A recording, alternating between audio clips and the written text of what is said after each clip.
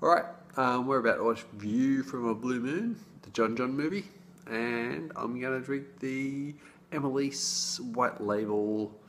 What have we got here? Barleywine Bourbon Blend, Barrel Aged 10%. Sounds like a big beer. I've even had a couple tonight, so probably don't need a big beer, but I'll deal with it. Pours a mahogany colour, quite clear. Oh man, on the nose, chocolate, bourbon, oak, vanilla. Oh man, that smells really good, really good.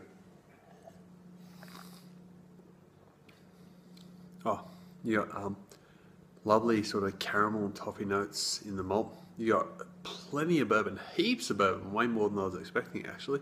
You got some oak notes, you got vanilla. There's some wininess to it, some oxidation notes, sort of dark fruits, plums, prunes, raisins. You got some almost like, think drinking sherry. It's got some like real sort of sherry aged character to it.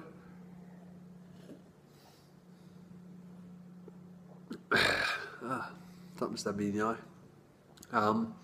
Yeah, plenty of bourbon notes there, plenty of oak. There's real sherry character to it. It's actually only a medium light body. It's a lovely dry finish, medium firm bitterness. Carbonation's moderate, but yeah, as I said, it's a really dry finish. There's no real residual sweetness. 10% alcohol, extremely well hidden. The bourbon character melds with the sherry oxidized notes. Let's have a look, see if I can find out when it was brewed, bottled, whatever. Best before October 10th, 2020.